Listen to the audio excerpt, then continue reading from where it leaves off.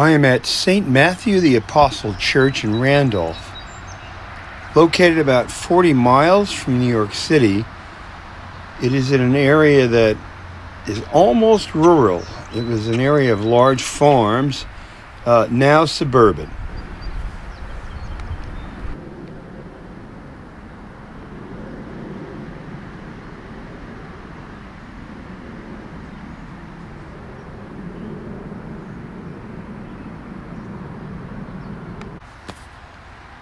We're looking at a panning shot that shows the broad expanse of grass.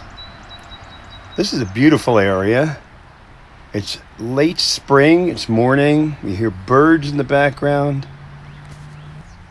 I know Matthew wrote the gospel, one of the Gospels, but the good news for people who live here is that they can afford to live in Randolph. The architecture is modern. I'm not sure what I think about it. It's very plain. It takes on the look of a Mediterranean building. There's a bell tower, plain white walls, and there's even an enclosed space that would have been typical of Mediterranean architecture, with a garden in the old days, but not today, although there are some plants.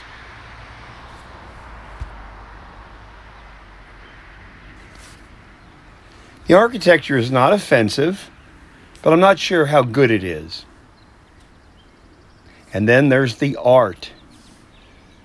There's a certain cramped style that they use that portrays Jesus. It's sort of a modern day version of Gothic. So everything's kind of vertical and thin, but it's lifeless. It doesn't look like any real flesh.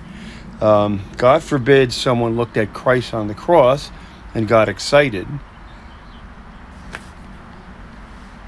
To a certain extent, we're limited by budget. Everything here looks like it was art produced sort of on the cheap, bought out of the catalog. And in some cases, they have just little ordinary sculptures, or rather ordinary statues that one might have in the home or outside the home in one's garden, and just plunked them down in the garden here. Still, Matthew wrote one of the Gospels. He wrote about the good news. Well, the good news is that you're in Randolph. And if you can afford it, I can't think of a better place to have your family.